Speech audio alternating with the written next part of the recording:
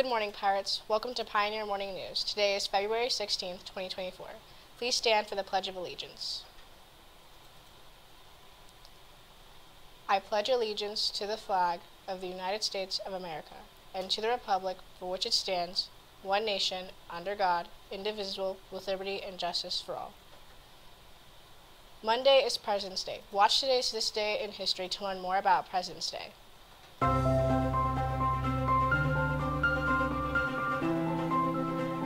President's Day is a federal holiday in the United States observed on the third Monday in February. It honors the country's presidents, past and present, and serves as a reminder of the contributions they have made to the nation.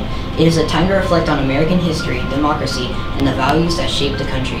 It is also a day for communities to come together to celebrate and learn about the presidents and their impact on the nation.